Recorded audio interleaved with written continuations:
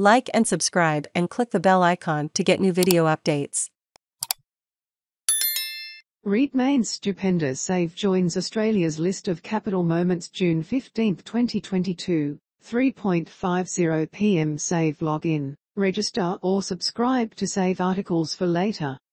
Share normal text size, larger text size, very large text size, 30 view all comments. Ain't sport grant?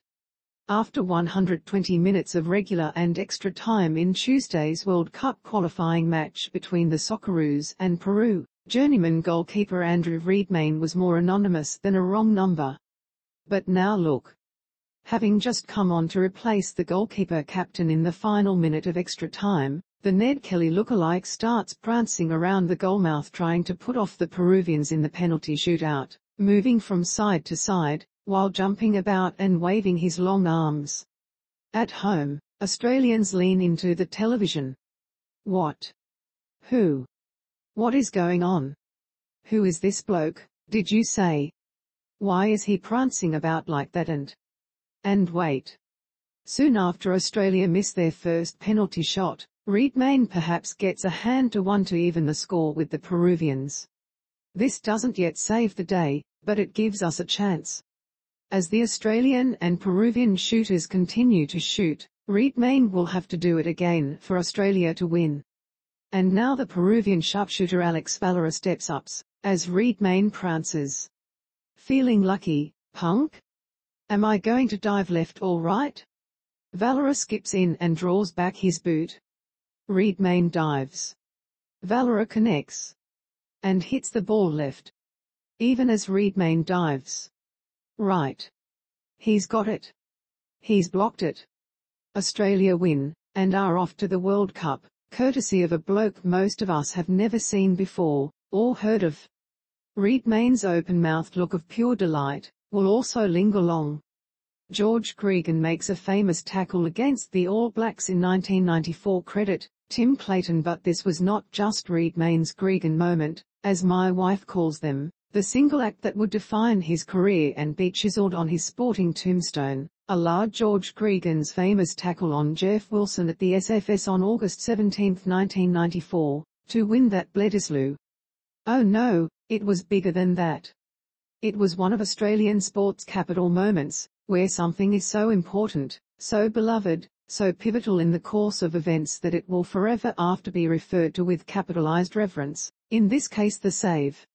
It is possible that a few years from now Australian soccer will be teetering on the edge of the abyss of World Cup elimination and a Socceroo goalie will step up to save the day in such dramatic fashion, but it feels unlikely, yes? Far more probable is that the save can now be added to our other capital moments, the pass. You remember it well, yes? It was the blind pass David Campese gave to Tim Horan in the semi-final of the 1991 World Cup, with 3 All Blacks about to hit him. Campo shaped to move the ball left, only to somehow flick it right, blind, over his shoulder to Horan, who went over unmarked. I have watched it in slow-mo 50 times and still don't quite get it. And as I have said many times, before Campo did that, we had never conceived such a pass was possible. The rugby league equivalent was Benji Marshall's flick pass to West's Tigers teammate Pat Richards in the 2005 Grand Final, which helped put the Cowboys to the sword. Carrying the ball in his right hand, while moving left, Marshall flicked the ball blind to Richards moving right, allowing Richards to go through for the try. The ball of the century. I know it. You know it. It was Shane Warne's ball to Mike Gatting, the first delivery Warne bowled in the 1993 Ashes campaign, at Lord's.